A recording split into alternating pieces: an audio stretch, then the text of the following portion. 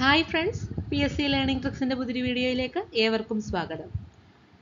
ഫെബ്രുവരി 7-ാം തീയതി നടക്കാനിരിക്കുന്ന university LGS mains പരീക്ഷയുടെ സിലബസിനെ ബേസ് ചെയ്തുകൊണ്ടുള്ള സിലബസ് ബേസ്ഡ് കമ്പൈൻഡ് സ്റ്റഡി ക്ലാസ്സിൻ്റെ 4-ാമത്തെ ദിവസമാണിന്ന്.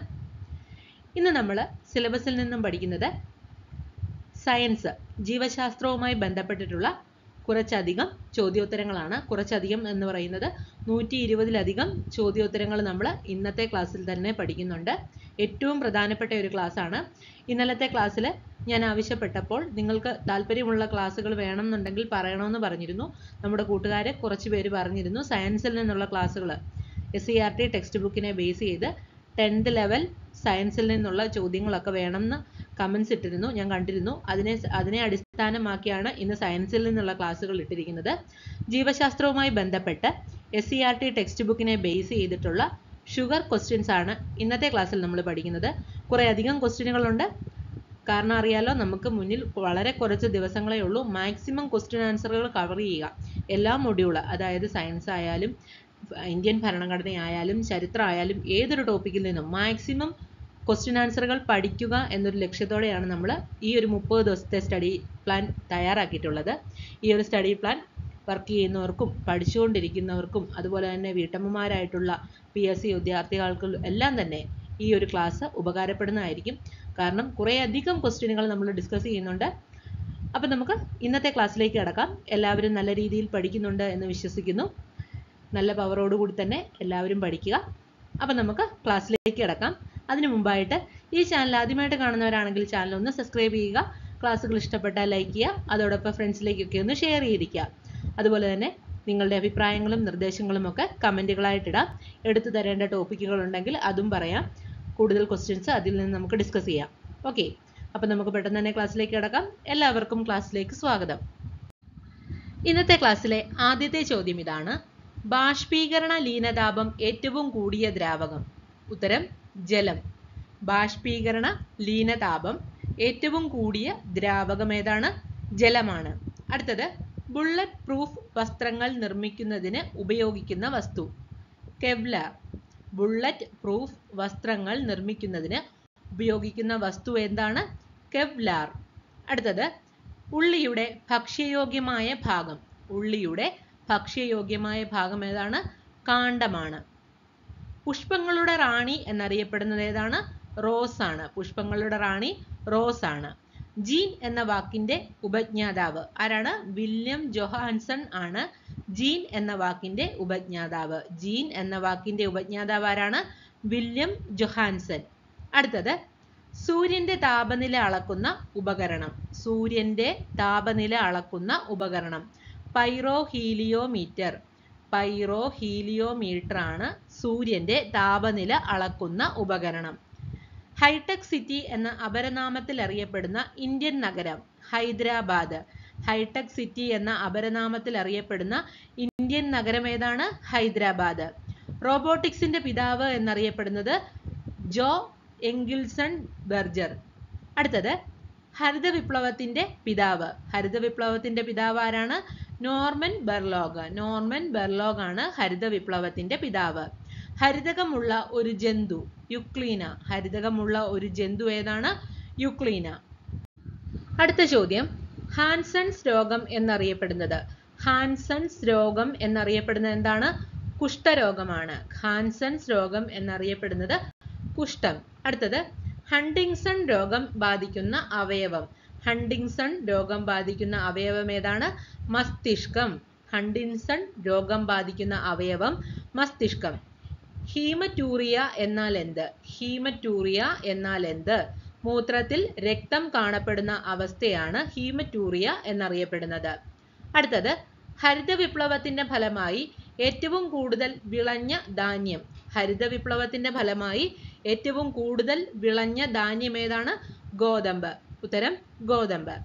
ഹരിതകത്തിൽ അടങ്ങിയിരിക്കുന്ന ലോഹം? ഹരിതകത്തിൽ അടങ്ങിയിരിക്കുന്ന ലോഹം ഏതാണ്? മഗ്നീഷ്യം. ഹരിതകത്തിൽ അടങ്ങിയിരിക്കുന്ന ലോഹം മഗ്നീഷ്യം. ഭക്ഷണമായി ഉപയോഗിക്കുന്ന ഒരു ആസിഡ്? ഭക്ഷണമായി ഉപയോഗിക്കുന്ന ഒരു ആസിഡ് ഏതാണ്? Acetic acid. അസറ്റിക് ആസിഡ് ആണ് ഭക്ഷണമായി ഉപയോഗിക്കുന്ന ഒരു ആസിഡ്. ഹീമോഫീലിയയുടെ പ്രധാന ലക്ഷണം രക്തം കട്ട പിടിക്കാതിരിക്കൽ. ഹീമോഫീലിയയുടെ പ്രധാന ലക്ഷണം രക്തം കട്ട പിടിക്കാതിരിക്കൽ. ഹീമോഗ്ലോബിനിലുള്ള ലോഹം. ഇതൊക്കെ ഇമ്പോർട്ടൻ്റ് ആയിട്ടുള്ള ചോദ്യങ്ങളാണ്, സാധ്യതയുള്ളതാണ് വരുന്നത്. ഹീമോഗ്ലോബിനിലുള്ള ലോഹം ഏതാണ്? ഇരുമ്പാണ്. ഉത്തരം ഇരുമ്പ്. അടുത്തത് ഹൃദയത്തിന് 4 അറകളുള്ള ഒരേ ഒരു ഉരകം. ഹൃദയത്തിന് 4 അറകളുള്ള ഒരേ ഒരു ഉരകം ഏതാണ്? മുതല. ഉത്തരം മുതല. ഹൃദയവാൽവുകൾക്ക് തകരാറുണ്ടാകുന്ന രോഗം വാതപ്പനി. ഹൃദയവാൽവുകൾക്ക് തകരാറുണ്ടാകുന്ന രോഗം ഏതാണ്? വാതപ്പനി. അടുത്തത് അന്തരീക്ഷ വായുവിന്റെ എത്ര ശതമാനമാണ് നൈട്രജൻ? അന്തരീക്ഷ വായുവിന്റെ എത്ര ശതമാനമാണ് നൈട്രജൻ? 75.5% അന്തരീക്ഷ വായുവിൽ നൈട്രജന്റെ അളവ്. അടുത്തത് നോക്കാം. ക്രൂഡ് ഓയിൽ വിവിധ പെട്രോളിയം ഉൽപ്പന്നങ്ങൾ വേർതിരിച്ചെടുക്കുന്ന പ്രക്രിയ. ക്രൂഡ് ഓയിലിൽ നിന്ന് വിവിധ പെട്രോളിയം ഉൽപ്പന്നങ്ങൾ വേർതിരിച്ചെടുക്കുന്ന പ്രക്രിയ. ഉത്തരം ഫ്രാക്ഷണൽ ഡിസ്റ്റിലേഷൻ. Fractional distillation. അടുത്തത് നെല്ലിനങ്ങളുടെ റാണി എന്നറിയപ്പെടുന്നത്. നെല്ലിനങ്ങളുടെ റാണി എന്നറിയപ്പെടുന്ന ആരാണ്? ബസ്മതി. നെല്ലിനങ്ങളുടെ റാണി എന്നറിയപ്പെടുന്നത് എന്താണ്? ബസ്മതി. അടുത്തത് ഹൃദയത്തിന്റെ ആവരണമാണ് എന്ത്? പെരിക്കാർഡിയം. ഹൃദയത്തിന്റെ ആവരണമാണ് പെരിക്കാർഡിയം. ഹൃദയത്തിന്റെ ആവരണം ഏതാണ്? പെരിക്കാർഡിയം. അടുത്തത് ഹൃദയമിടിപ്പ് നിരക്ക് ഏറ്റവും കുറഞ്ഞ സസ്തനി. നീലത്തിമിംഗലം. ഹൃദയമിടിപ്പിന്റെ നിരക്ക് ഏറ്റവും കുറഞ്ഞ സസ്തനി ഏതാണ്? നീലത്തിമിംഗലം. വൈറ്റ് പ്ലേഗ് എന്നറിയപ്പെടുന്നത് ഏതാണ്? ക്ഷയമാണ്. വൈറ്റ് പ്ലേഗ് എന്നറിയപ്പെടുന്നത് ക്ഷയം. പരുത്തി കൃഷിക്ക് ഏറ്റവും അനുയോജ്യമായ മണ്ണ്. ഉത്തരം കരിമണ്ണ്. പരുത്തി കൃഷിക്ക് ഏറ്റവും അനുയോജ്യമായ മണ്ണ് ഏതാണ്? കരിമണ്ണ്. അടുത്ത ചോദ്യം നോക്കാം. ഭൂഗുരുത്വ സിദ്ധാന്തം ആവിഷ്കരിച്ചത് ആരാണ്? Isaac Newton. സ്കൂളുകളിലൊക്കെ നമ്മൾ പഠിച്ചിട്ടുള്ളതാണ്, സിമ്പിൾ ആയിട്ടുള്ള ഒരു ചോദ്യമാണ്. ഭൂഗുരുത്വ സിദ്ധാന്തം ആവിഷ്കരിച്ചത് ആരാണ്? Isaac Newton. പ്രകാശത്തിന്റെ വേഗം എത്ര ലക്ഷം മൈലാണ്? പ്രകാശത്തിന്റെ വേഗം എത്ര ലക്ഷം മൈലാണ്? 1.85 ലക്ഷം മൈലാണ് പ്രകാശത്തിന്റെ വേഗം എന്ന് പറയുന്നത്. പ്രകാശം ഉൾപ്പെടെ ഒരു വസ്തുവിനും മുക്തമാവാനാവാത്തത്ര ഗാഢമായ ഗുരുത്വാകർഷണമുള്ള ബഹിരാകാശ വസ്തു ഏതാണ്? തമോഗർത്തം. ഉത്തരം തമോഗർത്തം. ഏറ്റവും വലിയ ഏകകോശം ഏതു പക്ഷിയുടെ മുട്ടയുടെ മഞ്ഞക്കരുവിനാണ്? ഉത്തരം ഉട്ടകപ്പക്ഷി. ഏറ്റവും വലിയ കണ്ണുകളുള്ള ജീവി ഏതാണ്? ഭീമൻ കണവ. അടുത്ത ചോദ്യം. ഏറ്റവും വലിയ കടൽ ജീവി? നീലത്തിമിംഗലം. അടുത്തത് ക്രയോലൈറ്റിൽ നിന്നും ലഭിക്കുന്ന പ്രധാന ലോഹം. ഉത്തരം അലുമിനിയം. ഏറ്റവും വലിയ കുഞ്ഞിനെ പ്രസവിക്കുന്ന ജന്തു ഏതാണ്? നീലത്തിമിംഗലം. ഏറ്റവും വലിയ കൃഷ്ണമണികളുള്ള പക്ഷി ഒട്ടകപ്പക്ഷി. മാഗ്നറ്റൈറ്റ് എന്തിന്റെ അയിരാണ്? ഇരുമ്പിന്റെ അയിരാണ് മാഗ്നറ്റൈറ്റ്. വൈകാരികതയോടെ കണ്ണുനീർ പൊഴിക്കുന്ന ഏക ജീവി ഏതാണ്? മനുഷ്യനാണ്.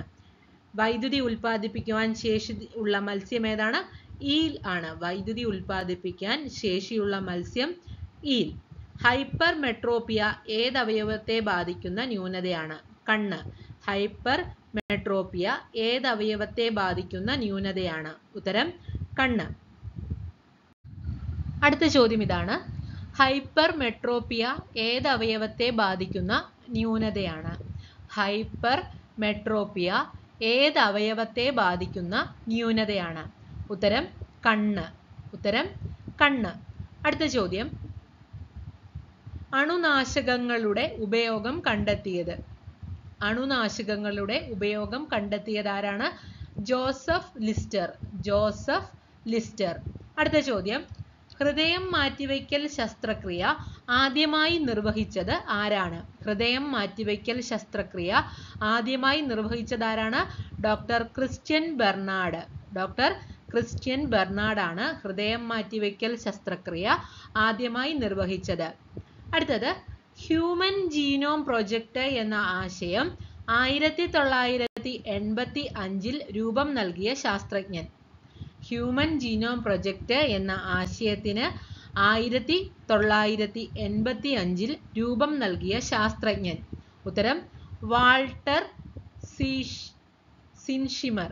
വാൾട്ടർ സിൻഷിമർ ആണ് ഹ്യൂമൻ ജീനോം പ്രൊജക്റ്റ് എന്ന ആശയത്തിന് 1985 രൂപം നൽകിയത്. ചലിപ്പിക്കാൻ കഴിയുന്ന മുഖത്തെ ഏക അസ്ഥി. ചലിപ്പിക്കാൻ കഴിയുന്ന മുഖത്തെ ഏക അസ്ഥി ഏതാണ്? കീഴ്ത്താടിയെല്ല്. ഉത്തരം കീഴ്ത്താടിയെല്ല്. ചലിപ്പിക്കാൻ കഴിയുന്ന മുഖത്തെ ഏക അസ്ഥി ഏതാണ്? കീഴ്ത്താടിയെല്ല്. ചാൾസ് ഡാർവിന്റെ പര്യവേഷണങ്ങൾക്കുപയോഗിച്ച ആമ.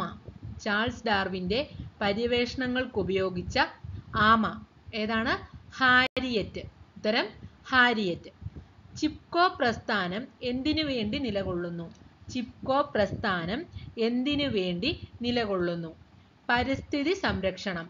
പരിസ്ഥിതി സംരക്ഷണം. ചിപ്കോ പ്രസ്ഥാനം എന്തിനു വേണ്ടി നിലകൊള്ളുന്നു? പരിസ്ഥിതി സംരക്ഷണം. ചിക്കൻ ബോക്സിന് കാരണമായ രോഗാണു? വൈറസ്. ചിക്കൻ ബോക്സിന് കാരണമായ രോഗാണു വൈറസ്. നഖം ഉള്ളിലേക്ക് വലിക്കാത്തതും മാർജാരൻ വർഗത്തിൽപ്പെട്ടതുമായ ഏക ജീവി. നഖം ഉള്ളിലേക്ക് വലിക്കാത്തതും മാർജാരൻ വർഗത്തിൽപ്പെട്ടതുമായ ഏക ജീവി ഏതാണ്? ചീറ്റ. ഉത്തരം ചീറ്റ.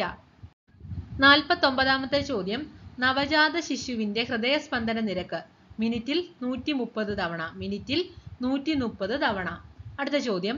നവജാത ശിശുവിന്റെ അസ്ഥികളുടെ എണ്ണം 300. നവജാത ശിശുവിന്റെ അസ്ഥികളുടെ എണ്ണം 300. അടുത്ത ചോദ്യം. അണുസംഖ്യ 100 മൂലകം. അണുസംഖ്യ 100 മൂലകം. ഉത്തരം ഫെർമിയം. ഉത്തരം ഫെർമിയം. അടുത്ത ചോദ്യം. 4 കാലുകളുടെയും മുട്ടുകൾ ഒരുപോലെ മടക്കാൻ കഴിയുന്ന മൃഗമേതാണ്? ആന. അന്തരീക്ഷത്തിൽ നൈട്രജന്റെ വ്യാപ്തം 78%. അന്തരീക്ഷത്തിൽ നൈട്രജന്റെ വ്യാപ്തം 78%. ഒരു പൗണ്ട് എത്ര കിലോഗ്രാം ആണ്? 0.454 ആണ് ഒരു കിലോഗ്രാം ആണ് ഒരു പൗണ്ട് എന്ന് പറയുന്നത്. കൈകാലുകളിലെ ആകെ അസ്ഥികൾ എത്രയാണ്? 126. കൈകാലുകളിലെ ആകെ അസ്ഥി എത്രയാണ്? 126. കൈതച്ചക്കയിൽ അടങ്ങിയിരിക്കുന്ന എസ്റ്റർ. കൈതച്ചക്കയിൽ അടങ്ങിയിരിക്കുന്ന എസ്റ്റർ ഏതാണ്? Ethyl butyrate. ഈഥൈൽ ബ്യൂട്ടിറേറ്റ് ആണ് കൈതച്ചക്കയിൽ അടങ്ങിയിരിക്കുന്ന എസ്റ്റർ. അടുത്തത് 57ാമത്തെ ചോദ്യം. ഒരു അർദ്ധവൃത്തം എത്ര ഡിഗ്രിയാണ്? 180 ഡിഗ്രിയാണ് ഒരു അർദ്ധവൃത്തം എന്നത്. ഒരു ഔൺസ് എത്ര ഗ്രാം ആണ്? 28.35 ആണ് ഒരു ഔൺസ് എന്ന് പറയുന്നത്. ഒരു ഔൺസ് എന്ന് പറയുന്നത് 28.35 ഗ്രാം ആണ്. 59ാമത്തെ ചോദ്യം. മദ്യദുരന്തത്തിന് കാരണമാകുന്നത്. മദ്യദുരന്തത്തിന് കാരണമാകുന്നത് മീഥൈൽ ആൽക്കഹോൾ. മീഥൈൽ ആൽക്കഹോൾ ആണ് മദ്യദുരന്തത്തിന് കാരണമാകുന്നത്.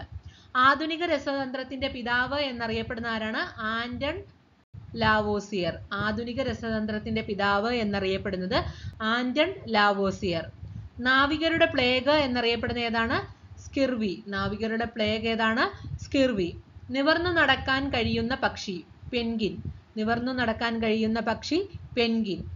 ചാന്ദ്രയാത്ര കഴിഞ്ഞ് നീൽ ആംസ്ട്രോങ്ങും കൂട്ടരും തിരികെ ഇറങ്ങിയ സമുദ്രം? ഉത്തരം പസഫിക് സമുദ്രം.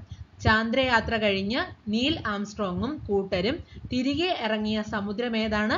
പസഫിക് സമുദ്രം. ചുവപ്പ് പച്ച നിറങ്ങൾ ചേർന്നാൽ കിട്ടുന്ന നിറം ഏതാണ്? മഞ്ഞ. ചുവപ്പ് പച്ച നിറങ്ങൾ ചേർന്ന് കിട്ടുന്ന കളർ ഏതാണ്? മഞ്ഞയാണ്. ചിക്കൻ ഗുനിയ പരത്തുന്നത് ഏതുതരം കൊതുകുകളാണ്? ഈഡിസ് കൊതുകുകളാണ്. ചിക്കൻ ഗുനിയ പരത്തുന്നത് ഏതുതരം കൊതുകുകളാണ്? ഈഡിസ് കൊതുകുകളാണ്.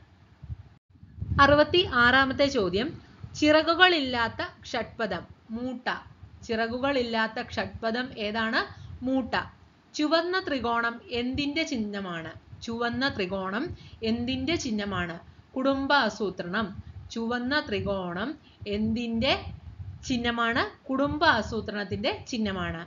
ചുവന്ന രക്താണുക്കൾ എവിടെയാണ് രൂപം കൊള്ളുന്നത്? അസ്ഥിമജ്ജയിൽ. ചുവന്ന രക്താണുക്കൾ എവിടെയാണ് രൂപം കൊള്ളുന്നത്? അസ്ഥിമജ്ജയിൽ.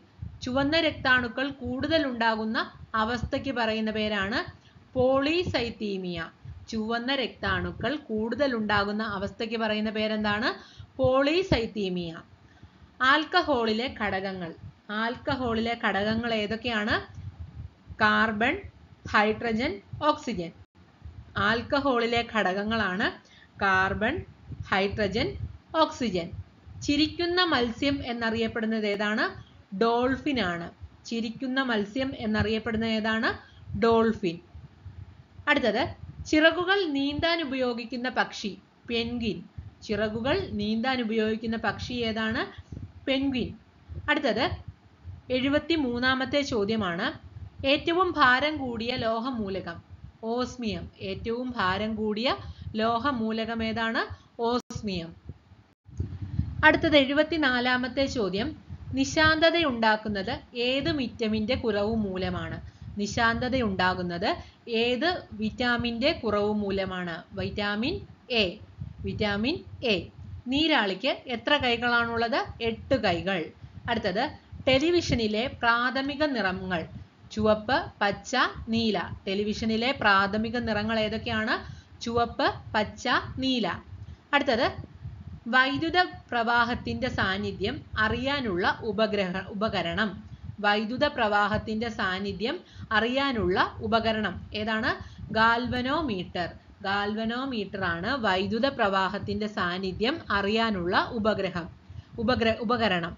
അടുത്തത്, ഓസോൺ പാളിക്ക് അപകടം വരുത്തുന്ന രാസവസ്തു ക്ലോറോ ഫ്ലൂറോ കാർബൺ. ഓസോൺ പാളിക്ക് അപകടം വരുത്തുന്ന രാസവസ്തു ഏതാണ്? Chloro fluoro carbon. അടുത്തത്, വാതക രൂപത്തിലുള്ള ഹോർമോൺ എഥിലീൻ. വാതക രൂപത്തിലുള്ള ഹോർമോൺ ഏതാണ്? എഥിലീൻ. നീലക്കുറിഞ്ഞി എത്ര വർഷം കൂടുമ്പോഴാണ് പൂക്കുന്നത്? നീലക്കുറിഞ്ഞി എത്ര വർഷം കൂടുമ്പോഴാണ് പൂക്കുന്നത്? എത്ര വർഷമാണ്? 12 വർഷം കൂടുമ്പോഴാണ് നീലക്കുറിഞ്ഞി പൂക്കുന്നത്. നീലവിപ്ലവം ഏതുമായി ബന്ധപ്പെട്ടിരിക്കുന്നു? നീലവിപ്ലവം ഏതുമായി ബന്ധപ്പെട്ടിരിക്കുന്നു? മത്സ്യോൽപാദനം. മത്സ്യോൽപാദനവുമായി ബന്ധപ്പെട്ടതാണ് നീലവിപ്ലവം. അടുത്തത് 82ാമത്തെ ചോദ്യം. വൈദ്യുത വിശ്ലേഷണ നിയമങ്ങൾ ആവിഷ്കരിച്ചത് ആരാണ്? ഫാരഡെ. വൈദ്യുത വിശ്ലേഷണ നിയമങ്ങൾ ആവിഷ്കരിച്ചത് ഫാരഡെ. അടുത്തത്, ഡൈനാമിറ്റ് കണ്ടുപിടിച്ചത് ആരാണ്? Alfred Nobel. ആൽഫ്രഡ് നോബൽ ആണ് ഡൈനാമിറ്റ് കണ്ടുപിടിച്ചത്. ഫ്ലൂറിൻ കണ്ടുപിടിച്ചത് ആരാണ്? Call Schiele. കാൾ ഷീലെയാണ് ഫ്ലൂറിൻ കണ്ടുപിടിച്ചത്. ചുവന്ന രക്താണുക്കളുടെ ആയുസ് എത്രയാണ്? 120 ദിവസം. ചുവന്ന രക്താണുക്കളുടെ ആയുസ് 120 ദിവസം. അടുത്ത ചോദ്യം, ചുവന്ന രക്താണുക്കളുടെ ശവപ്പറമ്പ് എന്നറിയപ്പെടുന്ന ശരീരഭാഗം. ചുവന്ന രക്താണുക്കളുടെ ശവപ്പറമ്പ് എന്നറിയപ്പെടുന്ന ശരീരഭാഗം ഏതാണ്? പ്ലീഹ. ഉത്തരം പ്ലീഹ. അടുത്തത് 87ാമത്തെ ചോദ്യം. ജനിതക ശാസ്ത്രത്തിന്റെ പിതാവ് ആരാണ്? Gregor Mendel. ജനിതക ശാസ്ത്രത്തിന്റെ പിതാവ് ആരാണ്? Gregor Mendel. അടുത്ത ചോദ്യം 88ാമത്തെ ചോദ്യമാണ്. ജനിതക സ്വഭാവത്തിന് നിദാനമായ തന്മാത്ര ഏതാണ്? DNA. ജനിതക സ്വഭാവത്തിന് നിദാനമായ തന്മാത്ര ഏതാണ്? DNA. അടുത്ത ചോദ്യം, ജന്തുശാസ്ത്രത്തിന്റെ പിതാവ് അരിസ്റ്റോട്ടിൽ. ജന്തുശാസ്ത്രത്തിന്റെ പിതാവ് അരിസ്റ്റോട്ടിൽ. ഭൂവൽക്കത്തിന്റെ എത്ര ശതമാനമാണ് ഓക്സിജൻ? 46.6%. ഭൂവൽക്കത്തിന്റെ എത്ര ശതമാനമാണ് ഓക്സിജൻ? 46.6. അടുത്തത്, ചൂടാക്കുമ്പോൾ നഷ്ടപ്പെടുന്ന വിറ്റാമിൻ. വൈറ്റമിൻ സി ആണ് ചൂടാക്കുമ്പോൾ നഷ്ടപ്പെടുന്ന വിറ്റാമിൻ. അടുത്തത്, ജനന സമയത്ത് ഏറ്റവും കൂടുതൽ വലിപ്പമുള്ള ജീവി നീലത്തിമിംഗലം. ബ്ലാക്ക് ലെഡ് ഇമ്പോർട്ടൻ്റ് ആണ്. ബ്ലാക്ക് ലെഡ് എന്നറിയപ്പെടുന്നത് എന്താണ്? ഗ്രാഫൈറ്റ് ആണ്. ബ്ലാക്ക് ലെഡ് എന്നറിയപ്പെടുന്നത് ഗ്രാഫൈറ്റ്. ക്ഷാരപദാർത്ഥങ്ങൾ ലിറ്റ്മസിന്റെ നിറം ചുവപ്പിൽ നിന്നും ഡാഷ് ആക്കുന്നു. ഏതാണ്? നീല നിറത്തിലേക്കാണ് മാറ്റുന്നത്. ക്ഷാരപദാർത്ഥങ്ങൾ ലിറ്റ്മസിന്റെ നിറം ചുവപ്പിൽ നിന്നും നീലയാക്കുന്നു. നട്ടെല്ലിൽ മരുന്ന് കുത്തിവെച്ച ശേഷം എടുക്കുന്ന എക്സ്റേ ഏതാണ്? മൈലോഗ്രാം. നട്ടെല്ലിൽ മരുന്ന് കുത്തിവെച്ച ശേഷം എടുക്കുന്ന എക്സ്റേ ആണ് മൈലോഗ്രാം. അടുത്തത്, സോപ്പ് കുമിള സൂര്യപ്രകാശത്തിൽ നിറമുള്ളതായി കാണാൻ കാരണമായ പ്രതിഭാസം. ഇന്റർഫെറൻസ്. സോപ്പ് കുമിള സൂര്യപ്രകാശത്തിൽ നിറമുള്ളതായി കാണാൻ കാരണമായ പ്രതിഭാസം ഏതാണ്? ഇന്റർഫെറൻസ്. പദാർത്ഥത്തിന്റെ 4ാമത്തെ അവസ്ഥ ഏതാണ്? പ്ലാസ്മ അവസ്ഥയാണ്. പദാർത്ഥത്തിന്റെ 4ാമത്തെ അവസ്ഥ ഏതാണ്? പ്ലാസ്മ അവസ്ഥ. 99-ാമത്തെ ചോദ്യം, ഭൂമിയുടെ ഗുരുത്വാകർഷണം അതിജീവിക്കാൻ ബഹിരാകാശ പേടകത്തിന് വേണ്ട കുറഞ്ഞ വേഗം 11.2 km/s. അടുത്തത് 100-ാമത്തെ ചോദ്യമാണ്, ഗ്ലാസിന് കടും നീല നിറം നൽകുന്നത്. ഗ്ലാസിന് കടും നീല നിറം നൽകുന്നത് എന്താണ്? Cobalt oxide. കോബാൾട്ട് ഓക്സൈഡ് ആണ് ഗ്ലാസിന് നീല നിറം നൽകുന്നത്. അടുത്തത്, നട്ടെല്ലില്ലാത്ത ഏറ്റവും വലിയ അകേരശുക്രി ഭീമൻ കണവ. നട്ടെല്ലില്ലാത്ത ജീവികളിൽ ഏറ്റവും ബുദ്ധിയുള്ള ജീവി ഏതാണ്? നീരാളി. 103-ാമത്തെ ചോദ്യം, ഷോർട്ട് ഹാൻഡ്സിന്റെ പിതാവ് ഐസക് പിറ്റ്മാൻ. ഷോർട്ട് ഹാൻഡ്സിന്റെ പിതാവ് ആരാണ്? ഐസക് പിറ്റ്മാൻ. പ്ലാസ്റ്റിക് വ്യവസായത്തിൽ PVC എന്നാൽ എന്ത്?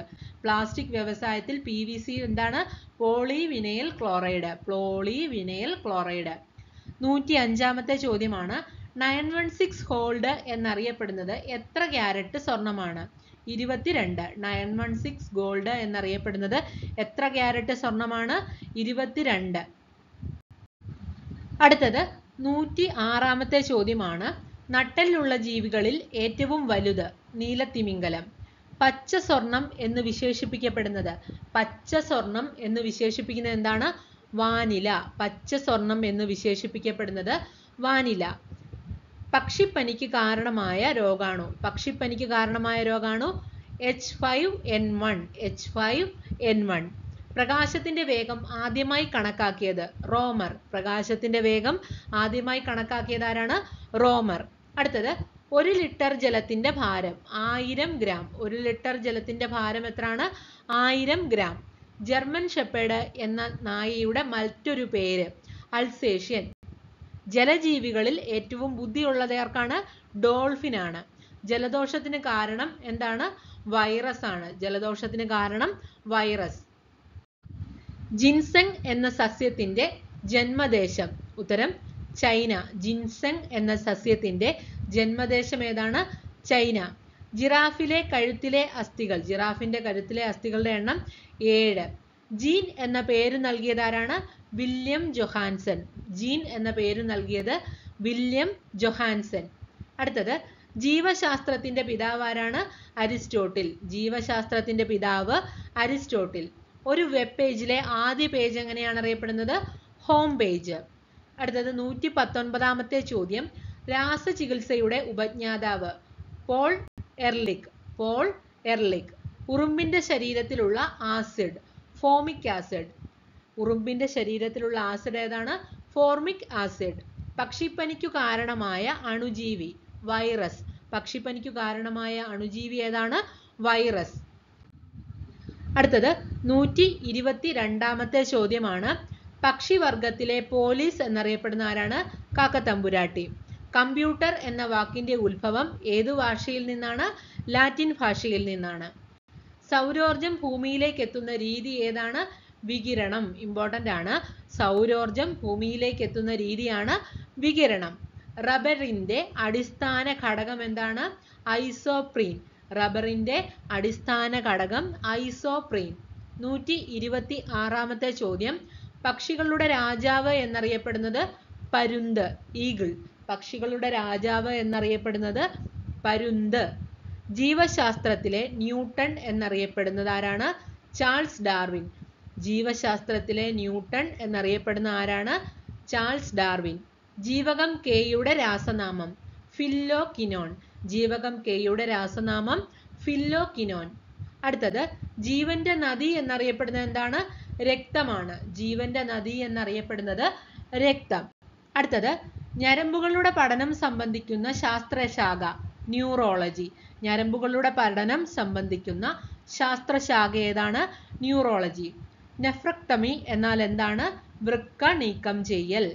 132-ാമത്തെ ചോദ്യമാണ്, സ്വർണത്തിന്റെ ശുദ്ധത സൂചിപ്പിക്കാൻ ഉപയോഗിക്കുന്നത് എന്താണ്? ക്യാരറ്റ്. സ്വർണത്തിന്റെ ശുദ്ധത സൂചിപ്പിക്കാൻ ഉപയോഗിക്കുന്നത് ക്യാരറ്റ്. അടുത്തത് 133-ാമത്തെ ചോദ്യമാണ്, റയോൺ കണ്ടുപിടിച്ചത് ആര്? John swan. 1883 ആണ് റയോൺ കണ്ടുപിടിച്ചത്. ആരാണ് കണ്ടുപിടിച്ചത്? John swan.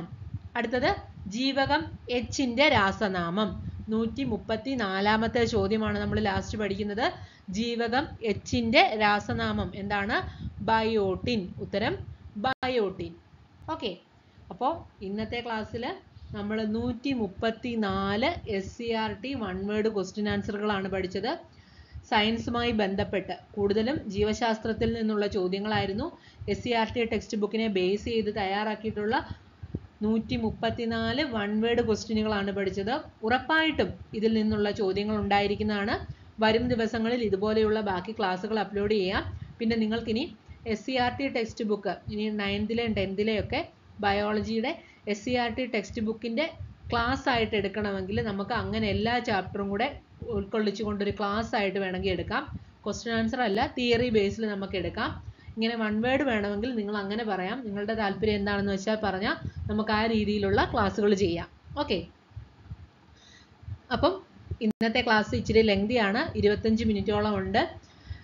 ഈ 134 ക്വസ്റ്റ്യൻസും ഇമ്പോർട്ടൻ്റ് ആണ്. റിപ്പീറ്റഡ് ചോദ്യങ്ങളുണ്ട്. അതുകൊണ്ട് തന്നെ വായിച്ച് മനസ്സിലാക്കുക, പഠിക്കുക. അടുത്ത ദിവസം നമുക്ക് മറ്റൊരു ക്ലാസ്സുമായി വീണ്ടും കാണാം. എല്ലാവർക്കും വിജയാശംസകൾ. Thank you.